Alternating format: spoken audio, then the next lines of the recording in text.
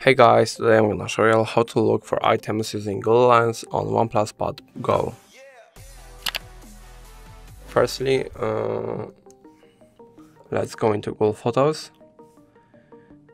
Firstly you have to take a picture of the thing that I would like to search for, but I already have taken a picture, so I'm going to just use this picture. And after you took a photo, just go into gallery, Google Photos, go onto that image and tap on lens here at the bottom. Now it's going to search and give me different results, and as you can see they are pretty accurate. And that's going to be all. If I helped you, please leave a like and subscribe, and if you have any more questions, write them in the comments.